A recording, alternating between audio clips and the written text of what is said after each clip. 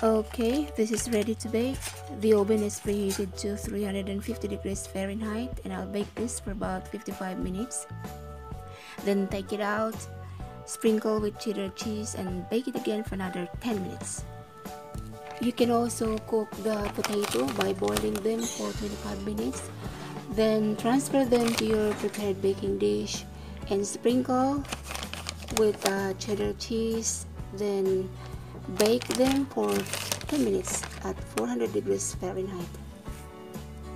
And once the cheddar cheese is melted and slightly brown, take it out from the oven, sprinkle with crumbled bacon and fresh parsley. That's it. Thank you for watching, guys. Bye bye.